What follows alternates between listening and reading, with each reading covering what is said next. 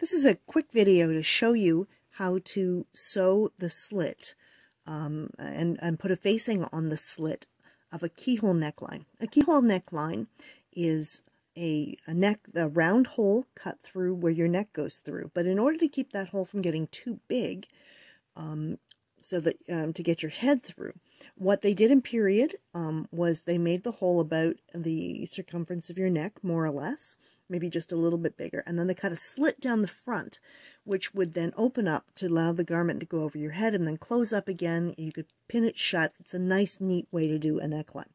Now, I haven't got a whole neckline here. I've just got a little sample piece with a slit cut, as if this is the top of the neckline and then this is down the front. And we're going to put a little facing on it, and it really is a little facing. It's just over 1 inch wide, and I don't ever cut these any wider than about 2 inches, but make sure it's a fair bit longer, a little bit longer than the slit. So this one is 1 inch or so longer than the slit. And what I do is I've already cut the slit, and then I lay down the fabric on top of the facing, with the facing going just a little bit past the edge. You can trim off the edge when you need it, and then you run that slit right down the center of your little facing. The way we're doing this, as we're looking at it, is this is the right side of the facing. It's what you're going to see on the inside, and this is the right side of the garment. And we're going to turn this inside out before we're done. So I usually put in about 3 pins on the one side, and one of them will be actually off the slit, just a little bit down at the bottom to hold that still. And then what I do is I also pin it in the other direction with pins that I push back a little bit, so I'm not going to be sewing right over them. And I'll move them to a better position when I get to the second side.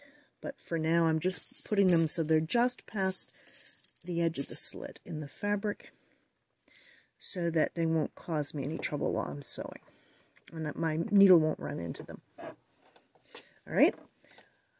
So we're starting here with a seam allowance onto the side of the needle, about 1/4 inch wide. That's about all we need for this. And we are going to be sewing down with the seam allowance getting smaller and smaller until we get past the edge of the slit. So we're going to actually, in this case, sew a little past the edge of the slit, and the slit will be a little bit bigger when we're done. But I find this by far the easiest way to do it. So start at the top. Reverse your stitches to secure them, and we're just going to sew down, maintaining that 1/4 inch, more or less 1/4 inch seam allowance. Now, as we're getting to about 1 inch from the bottom, we start to taper in just a little bit, but not too much. The major tapering is going to happen right at the end. So I've gotten past it, and I'm going to sew a couple of stitches to get me down to the end. Now I'm going to turn this around. You can see I'm just past the slit down there. Maybe you can't see, but trust me, I am. I'm going to move these back into position so they're easy for me to get out. Take that one out. And now what I'm going to do is come back to the other side of the slit. And now I'm going to move the seam allowance, so that pretty quickly, so the seam allowance is back to about that 1/4 inch. And even on either side.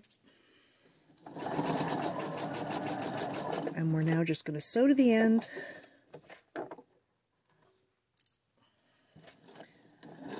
And then when we get to the end, we'll do the reverse stitches to secure it. Okay, so you've got the stitches on either side. Nicely put together like that. And now what I'm going to do is just cut down the center. You can see this. I'm watching what I'm doing more than I'm watching the screen. So just cutting the facing,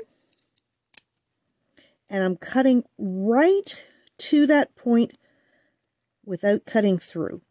If you don't cut right to the point, then the fabric won't turn nicely. And having done that, we turned it all to the other side. And you will iron this over, and that gives you a very nice little point.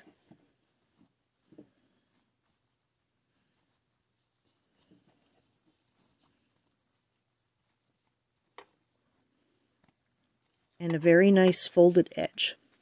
What I normally do when I'm doing these, it gives you a very narrow edge, and in fact these were very narrow in period.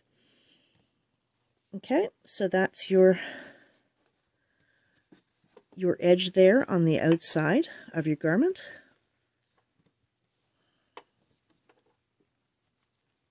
And then what I normally do on the inside is I just turn this side under and sew it down. I usually do it by hand, and you've got a perfect finished edge.